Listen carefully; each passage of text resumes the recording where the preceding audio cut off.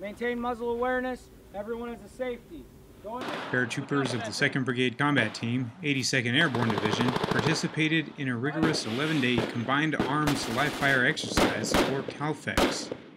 Throughout this Calfex, commanders of the infantry companies received additional support from across the brigade and 82nd Airborne Division.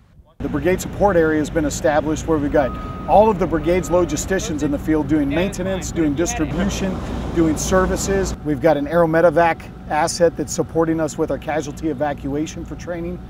We've got our artillery brothers and sisters out here supporting the operation with fire support. And then we've got our combat engineers reducing an obstacle to allow the infantry to attack. Fire the hole! Fire the hole! Fire the hole! Both infantry and supporting elements worked together day and night, training with live ammunition as they attacked an enemy strongpoint. Our core requirement is to prepare ourselves for ground combat, and bringing the entire team right here to work our core mission essential task as a team on terrain that we're unfamiliar with, and doing that in the heat of the summer. This crucible is how we build trust.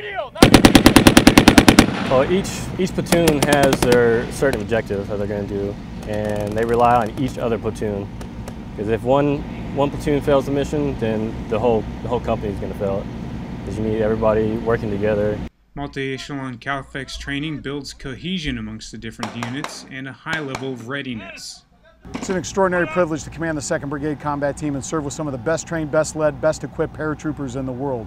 No one's got it better than us, and we're working hard day in and day out. In Fort Bragg, North Carolina, I'm Army Sergeant Sean Casey, 22nd Mobile Public Affairs Detachment.